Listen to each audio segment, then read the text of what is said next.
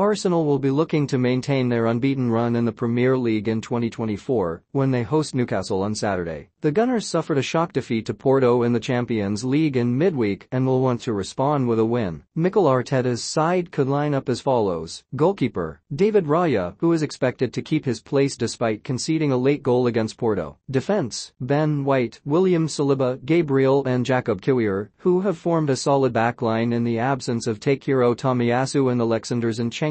Midfield, Kai Havertz, Martin Odegaard and Declan Rice, who are the preferred trio for Arteta in the middle of the park. Havertz could edge out Jorginho for his physicality against Newcastle. Forwards, Bukayo Saka, Leandro Trossard and Gabriel Martinelli, who are likely to continue as the front three. Trossard could swap positions with Havertz to create problems for the Newcastle defense. Please click the source link in the description for more details. Thank you for watching this video. Please subscribe to my channel for more videos.